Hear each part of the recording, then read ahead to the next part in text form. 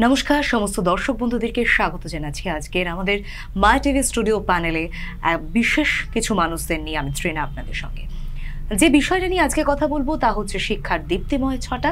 যে সময়টায় দাঁড়িয়ে আমরা আজকের দিনে এডুকেশন সিস্টেম নিয়ে বেশ কিছু আলোচনার পর্বে সহজ পাঠ যখন আপনাদের সামনে নিয়ে এসেছিলাম, তখন শিক্ষার দরবারে কত সহজে শিক্ষার উপায় আপনাদের সামনে নিয়ে আসাটাই ছিল আমাদের একটা নতুন প্রজেক্ট। আজকে এক অনবদ্য এবং অন্য মেজাজের এক অনুষ্ঠান দেখবেন, যাকে বলতে পারি আমি এক কথায় মোটিভেশনাল স্পিকার এবং এডুকেশন অ্যানালিস্ট।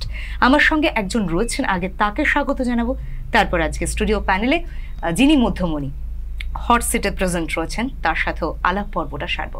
আসুন স্বাগত জানিয়ে নিই আমার অত্যন্ত প্রিয় গুরুজন দীপঙ্কর দা। দীপঙ্কর দা, অনেক অনেক স্বাগত তোমাকে। নমস্কার। আজকের এই অভিনব ভাবনা, এটা বলা যেতে পারে যে আজকে নতুন প্রজন্ম বা কোথাও একটা আমাদের এই যে জেনারেশন গ্যাপ নিয়ে আমরা আলোচনা করি, সেক্ষেত্রে এডুকেশনটা ইজ আ আলটিমেট মোটো, এই দিয়ে আমরা শুরু করি। সেই জায়গায় দাঁড়িয়ে এই যে ধারাপাত, আমাদের সঙ্গে যিনি রয়েছেন মধ্যমণি, তার সাথে একটু আলাপ পর্বটা সারাও। নমস্কার।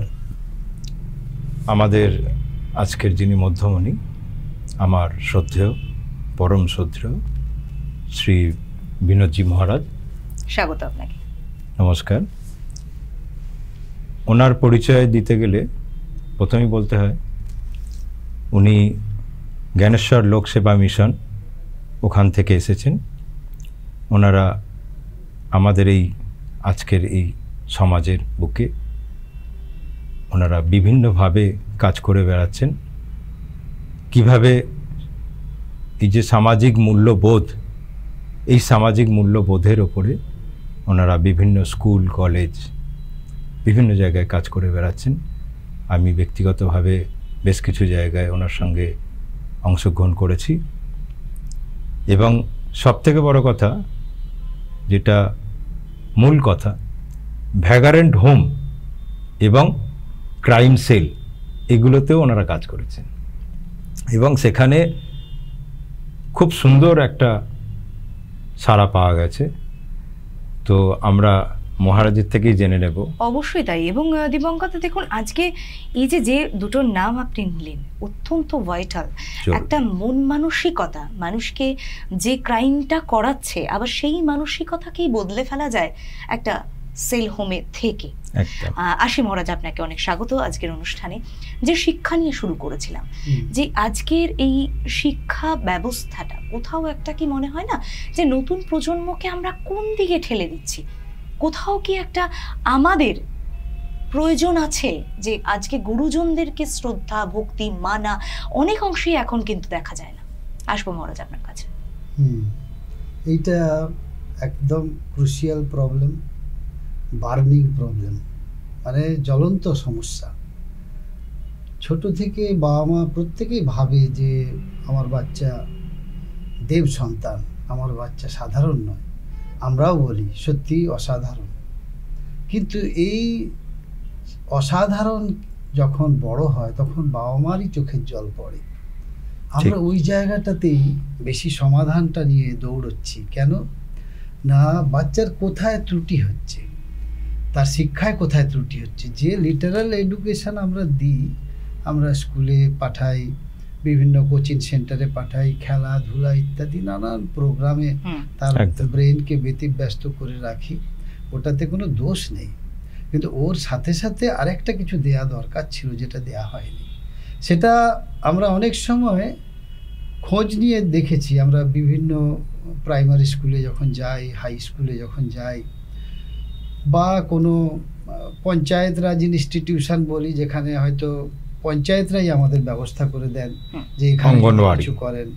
তা এরকম বিভিন্ন জায়গায় গিয়ে আমরা বাচ্চাদের সঙ্গে ইন্টারেক্ট করে দেখেছি যে তাদেরকে সব শেখানো হচ্ছে, কিন্তু যেটা শেখানো হচ্ছে না সেটা হচ্ছে কি করে মানবিকতাকে বাড়ানো যায়। অথচ আজকের দিনে যারা গবেষক, মনস্তত্ত্ববিদ, তারা দেখছেন এই যে বাচ্চা বড় হয়ে খুন খারাপি করছে, কারণটা কি? বলছি তাদের সব গ্রোথ হচ্ছে, কিন্তু হচ্ছে না ইমোশনাল গ্রোথ।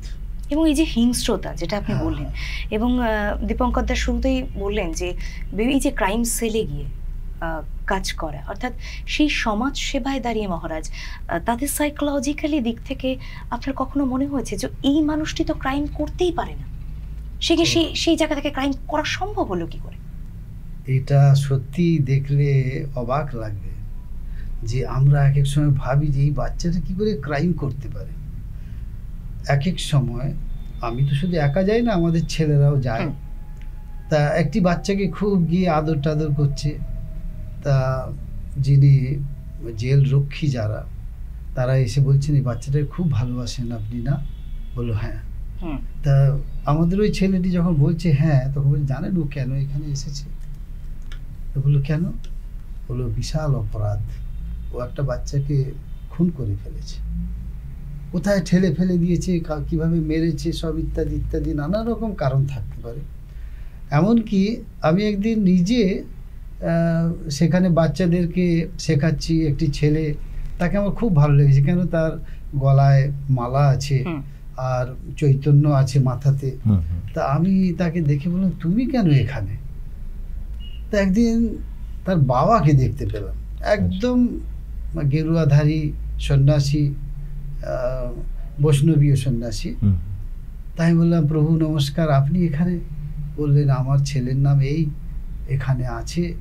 তা আমি বললাম ও তো আমার খুব প্রিয়, ও তো ভগবানের নাম করে এখানেও। তা আমি দেখে অবাক হয়ে গেলাম যে এই ছেলেটিও কি করে এখানে চলে এলো। একেবারে তাই। এবং এই যে আজকে আমাদের মূল স্রোত যেটা দিয়ে আমরা শুরু করেছিলাম, যে শিক্ষার ধারাপাতের কথা বলছিলাম, এডুকেশন সিস্টেমটা আজকে অনেক বেশি, আমার মনে হয় না সেই কংক্রিটটা রয়েছে। মানে আমরা বর্ণ পরিচয়ের হাত ধরে বড় হওয়া, একটা কথা আছে না মহারাজ, যে মাতৃভাষা যার যেটা, যে যত ভালোভাবে সেটি রপ্ত করবে আগামী ভবিষ্যতে বা যে কোনো ল্যাঙ্গুয়েজের ক্ষেত্রে তার প্রবলেম হতে পারে না। এই বিষয়ে আসবো। হ্যাঁ, কথা হচ্ছে যে মাতৃভাষা এর মধ্য দিয়ে তো শিক্ষা লাভ করতে হবে। মাতৃভাষা মাতৃদুগ্ধের সমান, কিন্তু মাতৃভাষার মধ্য দিয়ে শুধু শব্দে পড়ে থাকলে হবে না, শব্দের গভীরে পৌঁছাতে একেবারে। এবং এই যে বাংলাটা ঠিক আমার আসে না, সেই বিখ্যাত কবিতাটি যেটি প্রচুর ভাইরাল হয়েছিল, অথচ আমরাই গার্জিয়ানরা কিন্তু বাচ্চাদেরকে বলি বাংলায় কম নাম্বার পেয়েছিস তো ঠিক আছে, ডাজ নট ম্যাটার। এই যে আবার ইংরেজির চলে আসা। হ্যাঁ, এই জায়গায় একটা কথা বলি যে বিদেশি ভাষা শিখতে হতে পারে, কারণ ওটা কাজ চালাবার জন্য দরকার। বাইরে যেতে গেলে বিভিন্ন প্রদেশে, এমনকি আউট অফ ইন্ডিয়াতে যেতে গেলে তো দরকারই একেবারে। কিন্তু মাতৃভাষাতে, যে আমি যতই বাইরের ভাষায় কথা বলি না কেন, আমি দেখেছি মাতৃভাষার মধ্যে এক আলাদা আমাদের রক্তের সঙ্গে জড়িয়ে আছে না এই ভাষা। তো এই ভাষার মধ্য দিয়ে শিক্ষা লাভ খুব জরুরি। এবং এই ভাষার মধ্য দিয়ে আমি যতই ইংরাজি পড়ি, যেন মনে একটু কেউ বাংলা করে আমাকে বললে, তারপরে ওই ইংরাজিটা বললে আমার বেশি আয়ত্ত হয়, যেটা বললেন ডেপথ। তা এই জন্য আমাদেরকে মাতৃভাষার মধ্য দিয়ে শিখতে হবে, কিন্তু এটাও খেয়াল রাখতে হবে শব্দের একটা সীমা আছে। শব্দ সব কিছুকে এক্সপ্রেস করতে পারে না। আমি শব্দ প্রেম বলতে পারি, কিন্তু হোয়াট ইজ প্রেম সেটা কিন্তু এই শুধু শব্দের মধ্যে পড়ে থাকলে হবে না। এই জন্য শব্দের গভীরে প্রবেশ করতে হবে, শব্দের ভেতরে যে অনুভূতি আছে সেই অনুভূতি রাজ্যে কিন্তু পৌঁছতে হবে। সেটি এর জন্য খুব প্রশান্তি ভাব চাই। এই যে মহারাজ, এই যে আমরা সমস্ত প্রবলেম নিয়ে কথা বলছি, দিবঙ্গদা তুমি হয়তো একমত হবে আমার সঙ্গে, যে তাহলে সলিউশনটা কোথায়? হ্যাঁ, আমি বেরিয়ে আসবো কিভাবে? আমরা এইটাই বলতে চাইছিলাম যে আজকে মহারাজরা যে কাজটা আমাদের সমাজের জন্য করে বেড়াচ্ছেন, আমি আশা করছি আগামী দিনে হয়তো মহারাজের আরও দায়িত্ব বেড়ে যাবে, ওনার কাজের পরিধিটা দিনকে দিন বৃদ্ধি পাবে। কারণ এই যে সামাজিক আমাদের মূল্যবোধটা, যেটা আমরা এডুকেশনের পাশে পাশে এনারা যেটা করে যাচ্ছেন, সেটা প্রত্যেকটা স্কুল কলেজে হওয়াটা উচিত, বাঞ্ছনীয় আমি মনে করি। সেইটাই যে কিভাবে মহারাজ আমরা এখান থেকে বেরিয়ে আসতে পারছি, বা যেসব ছেলেরা এই এডুকেশনের মধ্যে পড়ছে আর কি, আপনার যেটা আমি শুনছিলাম, একটা হচ্ছে টিভিইপি আর একটা হচ্ছে সিভিইপি, মানে টিনেজ ভ্যালু এডুকেশন প্রোগ্রাম, আর একটা হচ্ছে চাইল্ড ভ্যালু এডুকেশন প্রোগ্রাম। তো এই ব্যাপারটা যদি একটুখানি আমাদেরকে খোলাসা করেন যে কিভাবে এটা হয়। অবশ্যই ডিটেলস আসবো, তবে তার আগে মহারাজ, এই যে আমরা এডুকেশন সিস্টেম নিয়ে যেহেতু কথা বলছিলাম, কোথাও কি হয় না যে আজকের দিনে দাঁড়িয়ে বাবা মারাও সঠিকভাবে বুঝে উঠতে পারেন না তাদের ছেলে মেয়েকে কিভাবে এডুকেশন দিলে ভবিষ্যৎটা সুন্দর হবে? আসবো মহারাজ, যে কথাটা দীপঙ্কর দাও বললেন, আজকে এটাও দরকার। আমার যিনি টিচার, আমার যিনি মাস্টার, তিনি এটা প্রায়ই বলতেন যে অর্ধেক শিক্ষা বাবা মার দরকার আর অর্ধেক শিক্ষা বাচ্চাদের দরকার। কেন না, বাবা মাদের সবাই নয়, কিন্তু মানে মেজর পার্সেন্টটাই আমরা দেখতে পাই যে মেজর পার্সেন্টেজে যদি আমরা যাই তাহলে দেখব যে তারা জানেন না যে একটা বাচ্চাকে কেমন করে তারা মানে লালন পালন করতে পারে। এডুকেশনটা কোথায় শুরু হয় সেটা দেখতে হবে।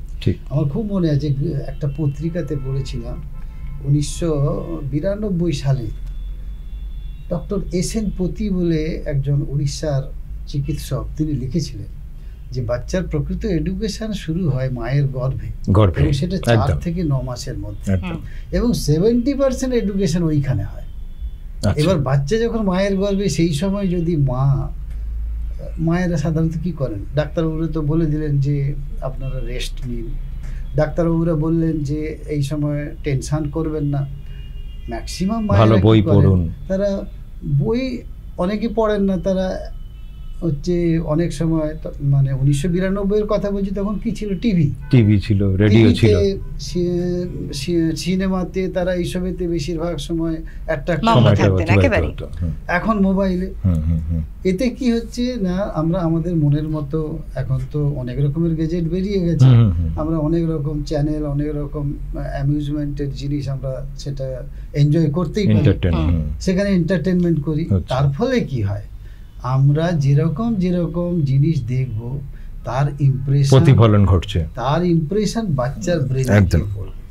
তা ওইখানেই যদি দেখা যায় যে মা ড্যান্স ধামাকা দেখছে, ও বাচ্চা কি করবে, ও মাটিতে পড়েই নাচে কাউয়া কাউয়া করতেই থাকবে। এবং আমরা সেটা কত স্বতঃস্ফূর্ত ভাবে, আমি সেদিন একটি জায়গা থেকে ফিরছিলাম, হঠাৎই আমার চোখ পড়ে অত্যন্ত একটি বাজে, একেবারে অরুচিকর একটি গানের সঙ্গে একটি ছোট বাচ্চা, তার বয়স হবে খুব বেশি হলে 10 বছর।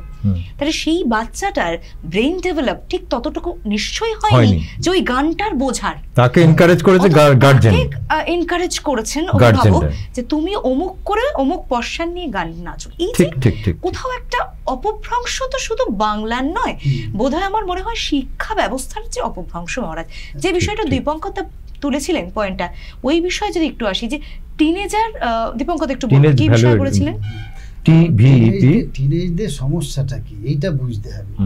আমি ছোটবেলা থেকেই ওদের সঙ্গে মিশছি, তো তাই ওদের প্রবলেম গুলো বুঝতে পারি। একটু যদি আলোকপাত করেন, অ্যাডোলেসেন্স পিরিয়ডে যখন পা দেয়, যখন একটু হরমোনাল ফাংশনটা একটু চেঞ্জ হতে থাকে, যখন তাদের বডিতে একটু কেমিক্যাল চেঞ্জ হতে থাকে, তখন কিন্তু ওদের এই অ্যাট্রাকশনটা, যেটা আমাদের স্বাভাবিক জৈবিক প্রবৃত্তি মানে বায়োলজিক্যাল অ্যাট্রাকশন, তাদের বাড়তে থাকে। আর ওই সময় যদি সমাজ তাকে এমন এমন পিকচার, এমন এমন জিনিস তার সামনে তুলে ধরলো, যার ফলে কি হয়, একে তার ইনক্লাইনেশন, তার ঝোঁক এক বায়োলজিক্যাল অ্যাট্রাকশনের দিকে, তারপর সমাজ থেকে হাওয়া দিয়ে দিল, অনেক বেশি প্রভাব করছে। ফলে কি হলো, সে কোন দিকে যাচ্ছে বুঝতে পারছে না, আউট অফ কন্ট্রোল হচ্ছে।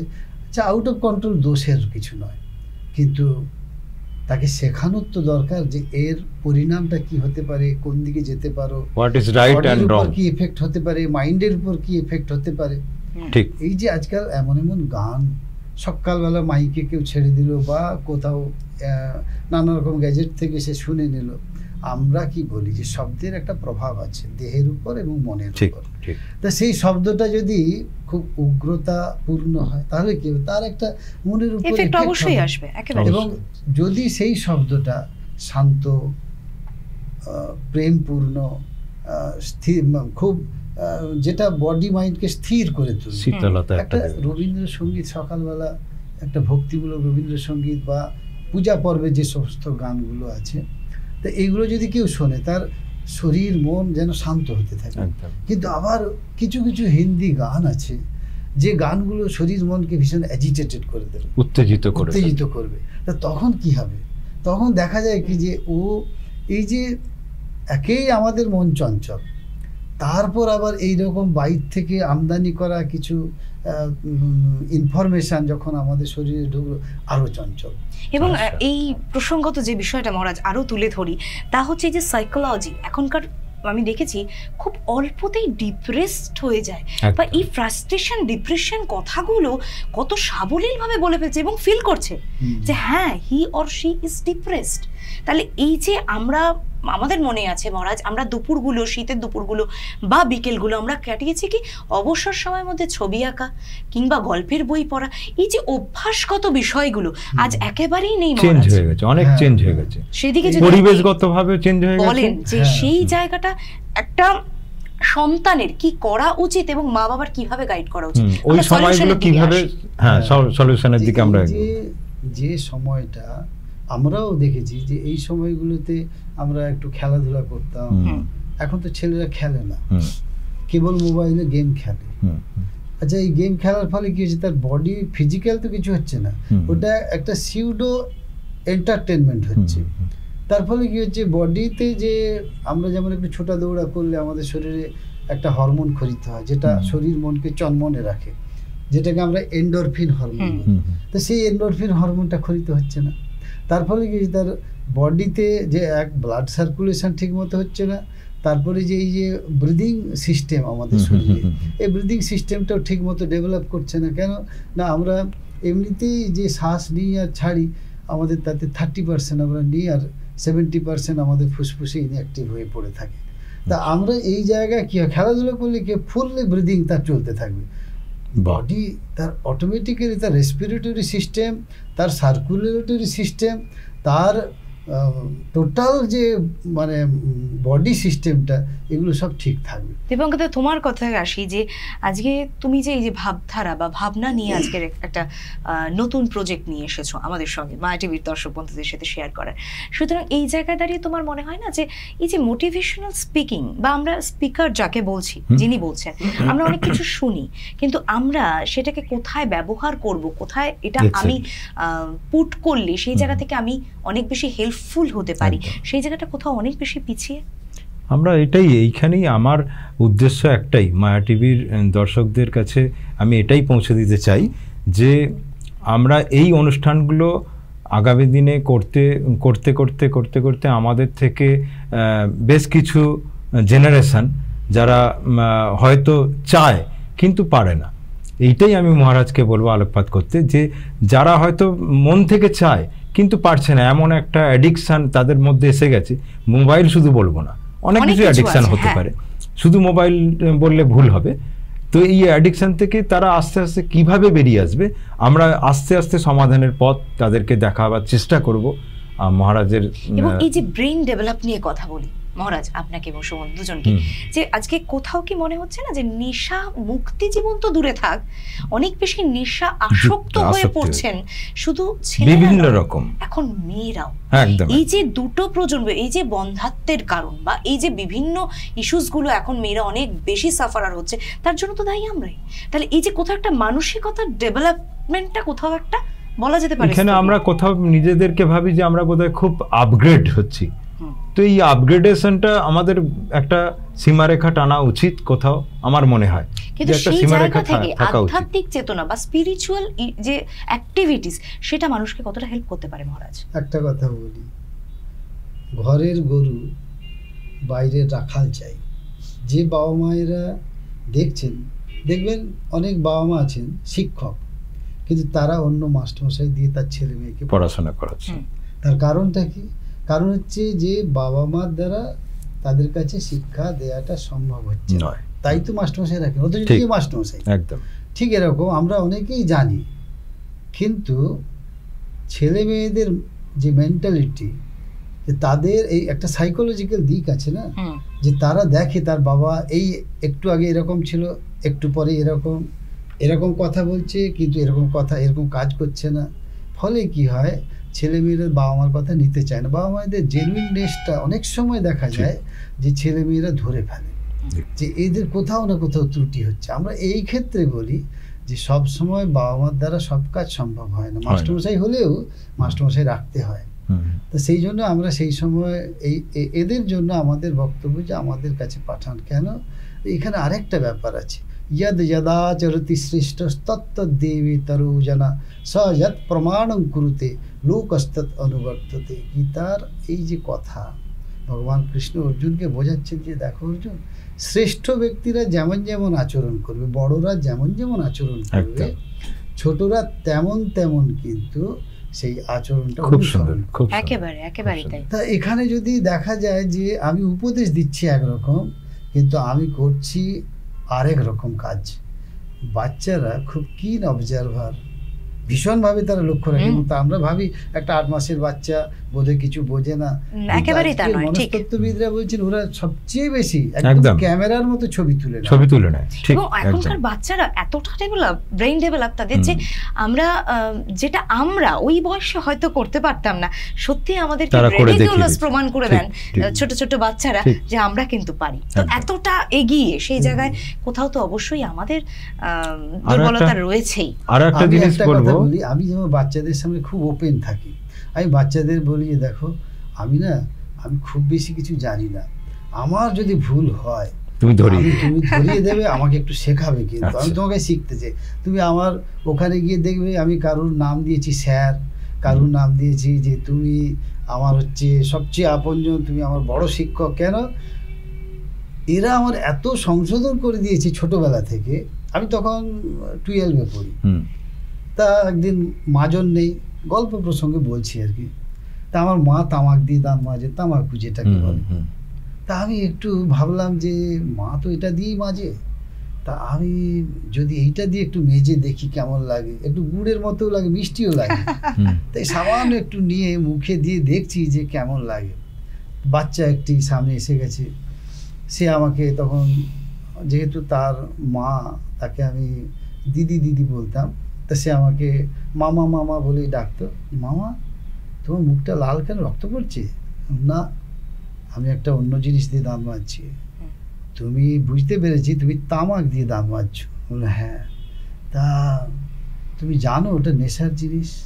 বাবা, ওইটুখানি ছিল, সত্যি আশ্চর্যজনক কথা। ঠিক। এবং আমি সেই জন্য মনে করি যে আমার সামনের দিকে আমার এক আইডিয়াল আছে, আদর্শ আছে, সে আমাকে যেমন সামনের দিকে টানে, আমার বাচ্চারা হচ্ছে এরা আমার পেছনের দিকের ইঞ্জিন, যে আমাকে সামনের দিকে টেনে দেয়।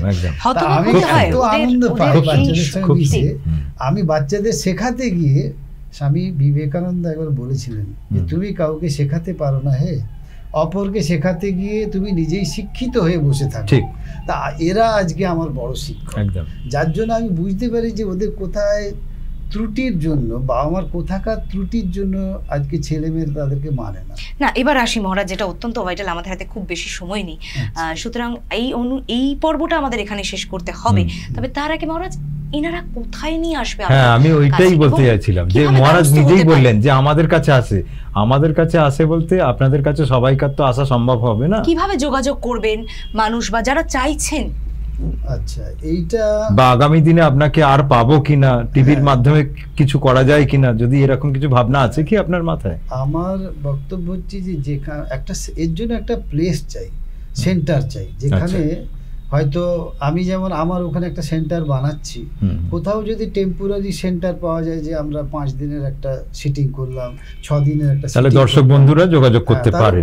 একেবারেই তাই। তাহলে আমি একটু বলে দিই চট করে, যে ওয়ার্কশপ নিয়ে মহারাজ বললেন, ঠিক তেমনই এই যে বিভিন্ন সাইকোলজিক্যাল ইস্যুস বা আপনার শারীরিক কোনো বেদনা থেকেও মুক্তির জন্য সাইকোলজিক্যাল এফেক্ট কিন্তু আপনার পড়ছে। সুস্থ ডাক্তার বলছেন আপনি ভালো হয়ে গেছেন, সুস্থ আছেন, কিন্তু আপনি মনের দিক থেকে সুস্থ নন। অর্থাৎ সমস্ত আমরা যে বিষয়গুলো আজকে খুব টাচ করে গেছি, আমার মনে হয় প্রথম পর্ব যেহেতু, পরবর্তী পর্বে আবারও আকর্ষণ থাকবে, নজর থাকবে যে কি বিষয় নিয়ে আমরা আলোচনা করব। সেই জায়গায় দাঁড়িয়ে কিন্তু আপনারা অবশ্যই যোগাযোগ করতে পারেন নিচে যাওয়া নাম্বারটায়, সেখানে যোগাযোগ করুন। দীপঙ্কতা, তোমার সঙ্গেও দর্শক বন্ধুরা যোগাযোগ নিশ্চয়ই করতে পারেন। তার প্রভাব এটাই যে কোথাও একটা যে শিক্ষা দীপ্তর কথা বলছিলাম, যে শিক্ষা ব্যবস্থার কথা বলছিলাম, স্বাস্থ্য শিক্ষা মূলত আমাদের, এবং এই দুটো নিয়ে আমাদের কিন্তু আজকে মায়া টিভি চ্যানেল রিপ্রেজেন্ট করে। All time anywhere in any time আমরা বলি। সে জায়গায় চট করে বন্ধুদের বলে দিই, এই অনুষ্ঠান যারা টেলিভিশনের পর্দায় দেখতে পারছো না কিংবা মিস হয়ে গেছে, টেলিকাস্ট হয়ে গেছে, তারা অবশ্যই ইউটিউবে চলে যাও, ফেসবুকে চলে যাও, সেখানে আমাদের লাইভ স্ট্রিমিংয়ের সাথে কিন্তু তোমরা যে কোনো অনুষ্ঠান পরবর্তী আপডেট পাবে। এছাড়াও প্লে স্টোরে যাও, গুগল প্লে স্টোরে গিয়ে মায়া টিভি অ্যাপসটা ডাউনলোড করে নাও, যে কোনো জায়গা থেকে যে কোনো মুহূর্ত কোনো অনুষ্ঠান তোমাদের যেন মিস না হয়। আজকের অনুষ্ঠান এখানেই শেষ করতে হচ্ছে, থামতে হচ্ছে, আমাদের সময়ের বাদ মানে। তাই দীপঙ্কর, তোমাকে অনেক ধন্যবাদ জানাবো। মহারাজ আপনাকেও নমস্কার। নমস্কার।